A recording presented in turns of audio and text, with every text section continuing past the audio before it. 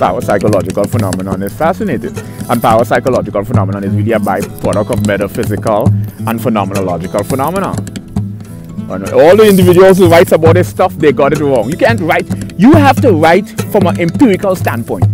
It's either you have it or you don't. Either you got it or you don't.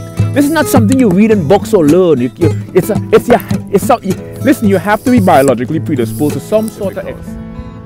That includes between emotions. So you're looking at...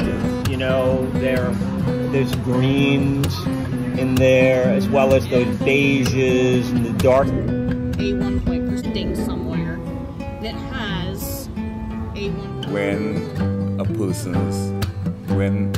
person's external stimuli is augmented, modified, or augmented.